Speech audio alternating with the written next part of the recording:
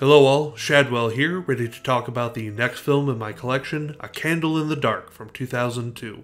It's the first film in the 50 Decrepit Crypt of Nightmares collection, is directed by Richard Poche, and stars Kristen McLaughlin and Cliff Poche. First off, I should warn you that all 50 films in the 50 Decrepit Crypt of Nightmares collection are severely amateur productions.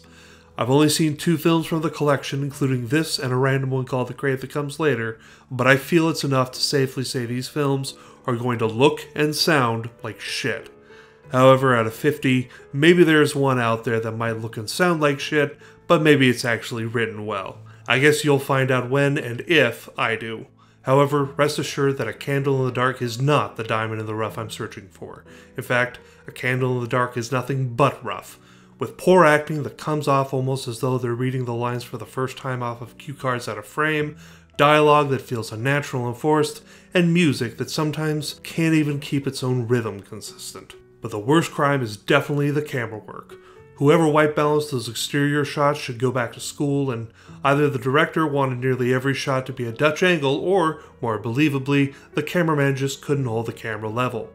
A lot of the shots were lit terribly as well. However, I will say it got one thing right. It was mercifully short at around 40 minutes. And for that, I'm thankful. This movie is about a super Christian new girl on campus who is rooming with a girl who is basically her opposite, and there are several murders occurring on campus. From there, stuff happens. I don't know, this wasn't Citizen Kane, but I knew that going in.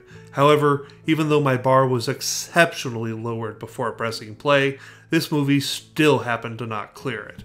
Like I said in the intro to this video series, these 50 packs are going to be difficult to get through, but 50 Decrepit Crypt of Nightmares probably more so, because it's all recent, extremely low budget, very amateur titles, which is why I said I'd only do one every 10th episode. They are not easy to get through in the slightest.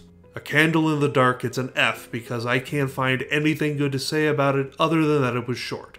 Join me next episode when we close out the 6 Films to Keep You Awake series with To Let. See y'all then.